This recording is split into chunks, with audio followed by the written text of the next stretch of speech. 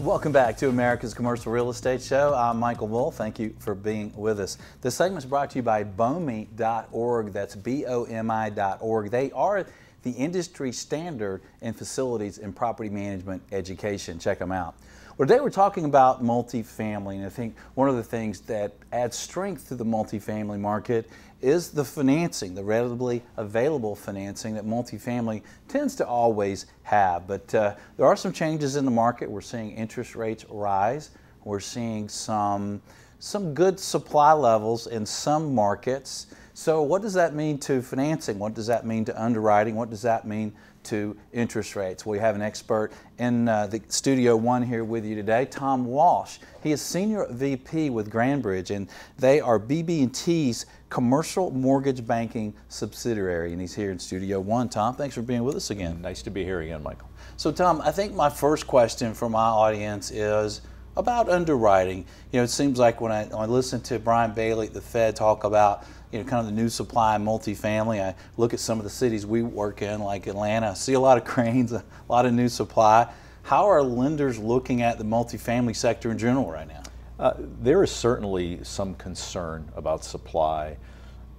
It's somewhat limited to more urban or semi-urban core locations, what we would call around here the in-town, inside the perimeter market, which a lot of cities have a similar situation to that.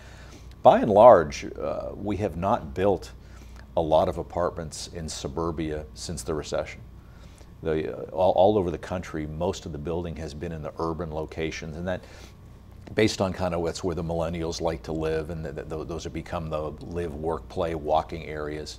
But there are several cities in the country where supply is a concern for lenders, and they're watching that very carefully. Yeah. So are they changing their underwriting standards because of that, or is it just on maybe those in-town Class A markets? It's probably more in how people view construction loans. Okay.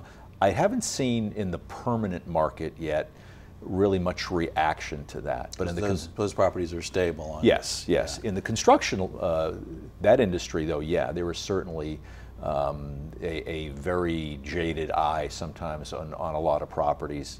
And just trying to be careful. The regulators, most of your construction lending is done by banks still.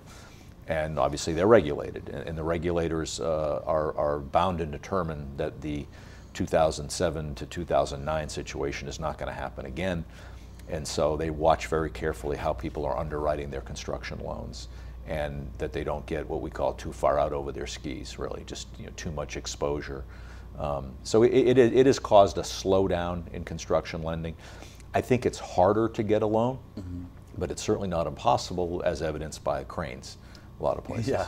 And what is the equity requirement change that you've seen from maybe 3 or 4 years ago to today for construction? A lot of deals are done these days with, say, 60 to 65% of cost construction loans. The time of people getting 75, 80, 85% of cost in the market, that doesn't really happen from the lending perspective. And in all reality, there doesn't seem to be much desire even in the borrowing sector for that. I think people are trying to be safer, taking a longer term approach to things, and keeping your debt a little more manageable is one way to do that. The exception would be those people doing HUD financing, where 80 to 83% of cost financing is still readily available. HUD takes a kind of a unique situation and a unique borrower because of the time frame involved, but still a very viable option, for people that have the time and have their land under control. For new construction? Yes, for new construction. Will some of these lenders with these loan-to-value ratios allow mezz financing? It depends on your construction lender. There are construction lenders that would love to do 55% loans and have you layer 10 or 15% on top of that. There are other lenders who will not allow mezzanine financing behind them, just as a matter of policy. It's all over the board with that. Mezzanine lending has changed. Mezzanine lending used to be for the borrower that didn't have enough money. basically. And you got your 75% construction loan. I don't have 25% equity, so you went from 75 to 85 with mezz financing. Now you find today that sometimes you're going from 60 to 70 with mezz financing. I see. So it has a different profile, but there are still several lenders that just as a matter of policy will not allow mezzanine financing. There are others that will. Well, you know, you give me a comfort level to hear about that, to see that maybe when the cycle does turn, maybe we're in better shape this time. Oh, I would say 100% we are in better shape than we were the last time. Supply, while you see a lot of it in the urban core markets, we are not oversupplied in most parts of most markets. It's the governor on the market being financing, being more equity, being people remember how devastating it was, and it wasn't that long ago. You know, it's 9 years ago now, 9 to 10 years ago now. There's a lot of people with long memories on that. They're trying to have that not happen again. Yeah. So what about, let's turn to existing financing for existing projects. You know, what are you seeing for underwriting there, and what are you seeing for rate trends? You know, underwriting is still, I would say, fairly straightforward. You know, it's a trailing 3 revenue, trailing 12 other income, trailing 12 expenses underwriting. There's not a lot of funky things going on in underwriting. The most people come to their NOI in a very similar fashion. What they do with that sometimes can be different. But in determining your underwriting NOI, most underwriting shops are doing a similar process to do that. What you do when you get to that's where you can find some differences between the agencies, the life company lenders, the conduits. You know, they may take that NOI number and do some different things with it, which is where you would manifest itself in what you might say someone being more aggressive than someone else is. Yeah, meaning they'll adjust the NOI for their underwriting. Well, it'll be their underwriting standards apply to the NOI as far as debt coverage and debt yield and that type of And what stuff. kind of debt coverage ratios are you seeing from the different sources? With rates going up, we're almost working our way back to a time where 125, 130 becomes a normal debt coveraging. You know, in the very low rate environment that we existed in for most of the past 10 years, a lot of deals, even at what we would call full leverage, a 75% loan, it might have still had a 145 or 150 debt cover because the rate was so low on it. Now rates are getting back to, they're still not to historical levels, but they're getting closer, and that's pushing debt coverage down to what we might call more traditional levels. Yeah. And what about interest rates? What are you seeing the trends there? Rates are up. The Treasury rates are up. You know, the 7 and 10 year are both in the mid 280s right now. LIBOR is up around, I think, around 210 now, and that's we had several years of LIBOR, 30-day LIBOR, sitting there at 20 basis points, almost like it was going to be there forever. Well, it wasn't, and it's not. You know, LIBOR's up around 210 now. Spreads are kind of all over the place in the mid 100s, mid to high 100s. Your nominal rates today for, say, a full loan, which we would call like a 75% loan, maybe an 80% loan on an acquisition, your rates are in the 450 to 470 range. If you go down the leverage scale, you know, say a 65% loan probably takes that to 430 to 450. And you get down into the lower leverages, you're getting down more into the 410 to 430 range. What's interesting, those rates I would say are typically kind of agency rates. When you get into the lower leverages, then you bring in the life insurance companies. And life insurance companies, especially for high quality multifamily at lower leverage, they will get down and dirty on pricing. And you start to see rates getting down, you know, more closer to 4 to 410. Around there. And what kind of terms are you seeing, initial terms on these? It's still generally a 10-year loan, 25 to 30-year AM market. One thing that's interesting, the yield curve is very flat right now. So your additional borrowing cost for, say, taking a 10-year term and expanding that to a 20-year term is very minimal. And so, and especially in the life, I mean, Fannie and Freddie Fannie offers that product. Freddie really doesn't. But Fannie will go out to 30 years if you want. With no balloon, no call. No call. Nice. The life insurance companies, there are several life insurance companies that like what we call long money. They will go 20, 25, 30 years. You fully amortizing And with deals. Fannie, there's no prepayment, right? No, you're prepayable at least for some portion of all of those deals. Oh, okay. Yes. Even yes. with Fannie. HUD is the one that there's a very extended term with HUD out to 35 years on a refinance deal, and your prepayment is open after 10. Okay. So you have a long period of time with no prepayment penalty. The other deals, there is an extended prepayment penalty period on that. And that's somewhat negotiable. Even in the agencies, it's still somewhat negotiable. So if you want a loan with no prepayment penalty, the source is the bank, and they're not competitive? Not if you get out to those long terms. The swap market is not very efficient today when you get to the 7 and 10 year levels. I think a 5-year swap maybe could still work, but I think it's still going to get you into the 5s probably with most lenders. But when you get out to 7, 10, especially beyond 10, but when you get out to 7 to 10, the swap market's not working very well. So the banks kind of fall out at that point on a fixed rate basis. What I was going to say though, on the life insurance company side, if you decided you like the rate the rate environment today, and you wanted to go 20 and 25 years, that financing is available in the life company world.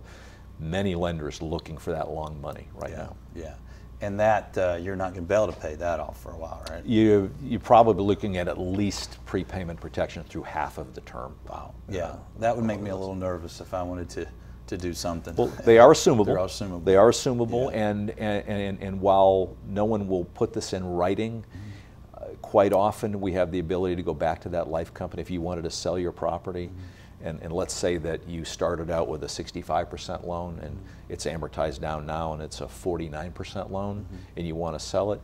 The lender may be able to ratchet that back up again with a coterminous junior loan, for your buyer. Because the paperwork is going to say no to that, not in no secondary. The paperwork is going to bar you from secondary financing. Yeah. It'll allow an assumption, but it will make no promises whatsoever as to getting more money. The reality is lenders like to keep their money out at favorable rates. If you've got a story that works for them, they'll consider lending you more money or lending your buyer more money. Right, okay. At the time. Now, and we've all heard about the technology and things are getting more efficient out there in the commercial real estate world. How about the time to get a loan on, say, an existing apartment project today? Is it changed at all? It hasn't really changed a whole lot. We still look at close the loan in 3 days, right? Oh, always, yeah, at about 18%. Maybe. No, we still look kind of at the standard process being 60 days from application to closing. We can go faster than that, and the lenders can go faster than that. I will tell you they usually reserve that speed for acquisitions that are usually on tighter time frames, and time frames with pain for not meeting certain benchmarks. On your typical refinance, though, you still would like to have 60 days application to closing. Yeah. Well, the sellers of apartment projects today think 60 days is way too long, Tom. Oh yeah. I mean, there's a lot of strange things going on as far as there's more money than there is deals. Yeah. And so when you have a deal that's being chased by a lot of people, you get people going hard day one. No due diligence period on things. They'll do some what we would think of as kind of crazy things to get a deal tied up today. Yeah, we see it every day. It's kind of amazing. So let's ask about some particular property types, like age restricted, over 55. How do lenders look at that product? Age restricted, without any services and any funky deed things. Age restricted would be looked at really just as apartments. Okay. That is actually a marketing function. All right.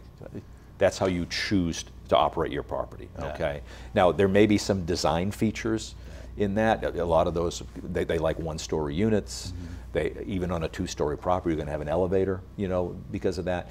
But that's really apartments. It's where you get into services, where independent living, which is kind of independent living, but it'll have a central cafeteria or a meal plan. That gets into what we would call senior housing. And that's a different category. And that is a category that tends to be dominated by Fannie Mae and Freddie Mac. Yeah. And HUD also, too. Okay. And how are lenders today looking at student housing? With a curious eye, there are several markets in the country that have at least a taste of overbuilding. I would say that's mostly in the flagship markets. I'll describe a flagship market in Alabama. That would be Tuscaloosa or Auburn. It would not be Troy. All right, it's the big state universities that everyone's heard of. Okay, those markets have attracted the most capital. Have people heard of that college there? They in have. the US? They have. Yes, they have. Yeah, the one in Tuscaloosa. Yeah, Tuscaloosa. I can't remember the name of it. No. So those markets, you have to be careful in those markets. That doesn't mean that there's not new property being done in those markets and being done successfully. Yeah. But from both a developer and a lender perspective, you really need to understand what you're getting into, your location dynamics, the dynamics of the school, the on-campus housing that may or may not be coming online in the school. There may be some actually more opportunities in what you might call the second-tier schools in a lot of states. However, a lot of lenders don't jump right in the second-tier schools. They like to be in the flagship big university towns. There's maybe a bit of a push-pull going on there in that. But you may have some more opportunities in what might be the second-tier cities. Okay. And who would be the best lenders for a couple different property types the audience may have? So let's say someone's got a B or maybe even C plus product. Okay. Okay. Depends on leverage, and that's going to be the answer to a lot of these questions. Okay. Okay. At the higher leverage levels in what I would call the lower quality tiers, that's probably a CMBS or conduit execution. Okay. If you get into the B minus C stuff, and as long as the economics work for it, if you're at more modest leverage, that could be a life insurance company deal. Really? Life insurance companies don't just do AA, super squeaky shiny stuff. Okay. But at that level, it could be a life company. At the higher debt levels, it would probably be a CMBS lender. Okay. And then if you have the squeaky clean AA, you're going to have all sorts of people chasing that. Yeah. Fannie and Freddie you're going to get the best pricing they have on that. If you're looking for modest leverage, the large life insurance companies, the name brands that you would know, from commercials on television, they're going to get down and dirty to win that high quality business. It's very interesting on the agency side. It's harder than ever to quote pricing. Because there used to be, we thought of it as a grid, and maybe you varied off the grid a little bit. Now we're varying off the grid, to a material way now, and it depends on property quality, borrower quality, the size of the deal. Larger deals get more favorable treatment. But if you have a high quality property with very solid economics on the multifamily sector today, you will have no shortage of people trying to give you financing. Well, if it's my property, obviously it's high quality. It must be. It must be. So what do you tell borrowers today about third-party reports? If, let's say, they're doing an acquisition, they've got a tight time frame, they want to go ahead and do some due diligence, what do you tell them there? If they want to go out ahead of time and order their own third-party reports, I would talk to a mortgage banker before I order anything to try to make sure I'm ordering from a vendor that will be universally acceptable. Okay. We're actually going through a situation right now where they thought they had one that was, and they found out that it wasn't, and so we had to go order new reports. Borrower was not very happy about that, but they had gone out and ordered their own reports. Time frame wise, appraisals, we can get appraisals done in a couple weeks today. We're going to pay a little more for that, but when I say we pay a little more, that little more is a rounding error in the size in the overall transaction size. 2 weeks is pushing it. We generally, when we get a 2-week appraisal, I will tell you it probably has a little more back and forth with the appraiser after that. They've gone extraordinarily fast in order to get this stuff done. You go really fast, you might miss something, you may make a mistake somewhere. On the environmental engineering, The other third-party reports, 2 weeks is a very standard there. Okay. You know, that's become, especially on the environmental side, those reports are done on computer more than anything else today. Yeah.